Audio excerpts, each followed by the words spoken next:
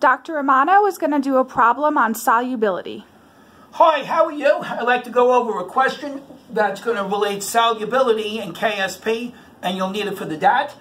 Here we have the KSP of PbCl2 I give to you as 2.4 to the minus fourth, and I want to know what is the molar solubility of the compound.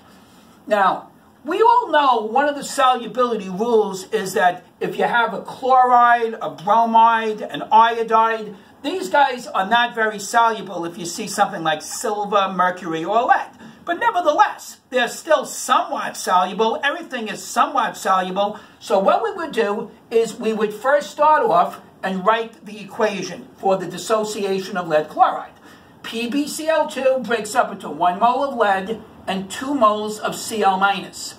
Now, once I write the equation, the next thing I do is I write the KSP expression. The KSP is just an equilibrium expression. It's the products divided by the reactants.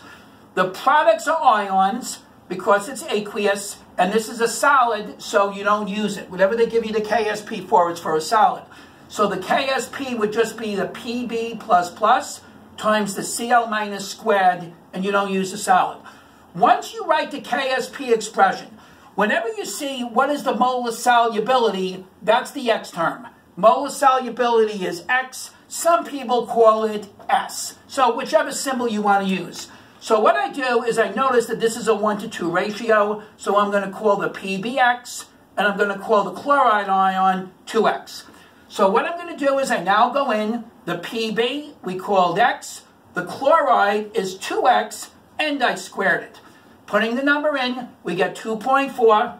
That should be to the minus 4. Sorry about that. So we're going to get 2.4 to the minus 4 equals 4x cubed, because this becomes 2x squared times x is 4x cubed. All we're going to do is set it up. We don't need to solve it for the DAT. So we're going to divide by 4 and take the cube root. So therefore, the molar solubility would be the cube root of 2.4 to the minus 4th divided by 4. Part B is an interesting question. It says if NaCl was added, what happens to the solubility of the lead chloride?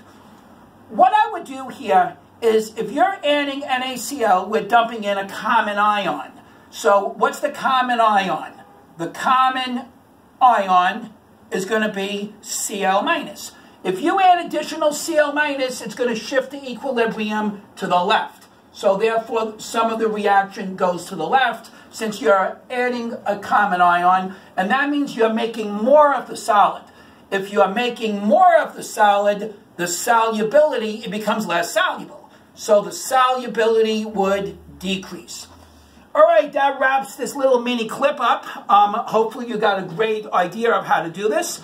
If you need to build a foundation, I can't hype up the Raymond Chang book more.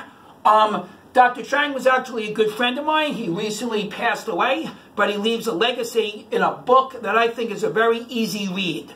An old edition of the Chang book is fine. Just want to go through the chapters so you have a good idea of what you're going to do before you get onto the destroyer problems. Destroyer problems are challenging, but that'll get you to the finish line. If you still have difficulties, once you read the Chang book and you can't do destroyer questions, then the Gen Chem Destroyer, where I baby you and I show you worked out problems step by step to any type of question you're going to say. All right, I hope this gives you a great idea. All right, bye guys.